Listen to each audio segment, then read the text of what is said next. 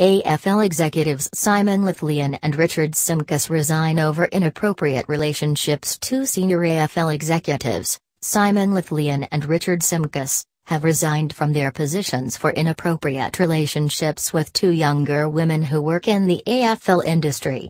Key points: Simon Lethlean and Richard Simkiss resign after AFL is made aware of inappropriate relationships. Disappointed AFL Chief Executive Gillon McLachlan says league has addressed the issues strongly today. Andrew Dillon becomes acting football operations manager. Darren Bircher acting commercial manager. Lethlean was the AFL's football operations manager and Simkiss the league's commercial manager. There were two men on my senior executive team who had inappropriate relationships with two younger women who work in the AFL industry, AFL Chief Executive Gillon McLachlan said. I'm not going to talk to specific details about anything other than to say, I've got a duty of care to a lot of people here. The men have taken accountability for their actions.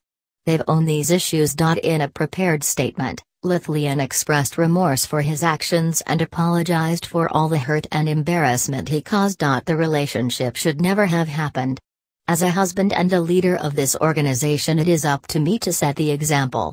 What I did was wrong, Lethlean said. I failed my wife, my family, my friends, my organization and football by making the decision I have. I have hurt the people who are most important in my life and who I love.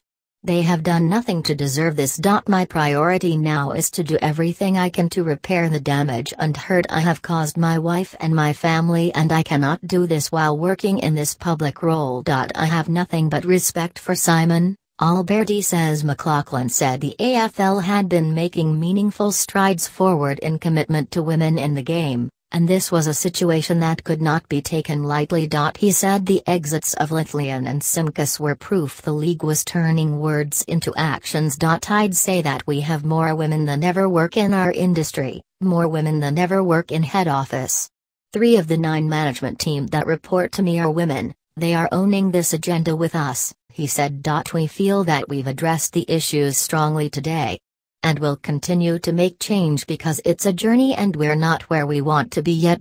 Meanwhile, one of the AFL's leading women, Susan Alberti, praised the outgoing football operations manager. Alberti, who stepped down as Bulldogs vice president late last year, said she worked closely with Lethlean on the Women's League.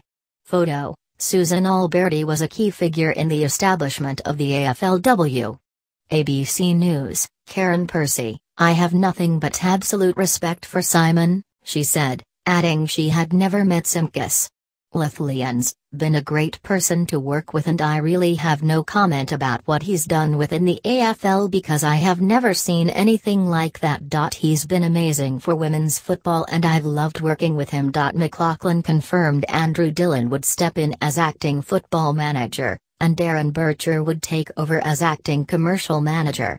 Photo: McLachlan said he was extremely disappointed by the executive's actions. Joe Castro, he said AFL House would be reeling for a while after the news, but stressed that upholding standards within the AFL was more important than morale. It will have an impact for a period, no doubt. I'm not going to shy away from that. This is a tight-knit organization, McLachlan said. But I also know that there are expectations and that people expect them to be upheld.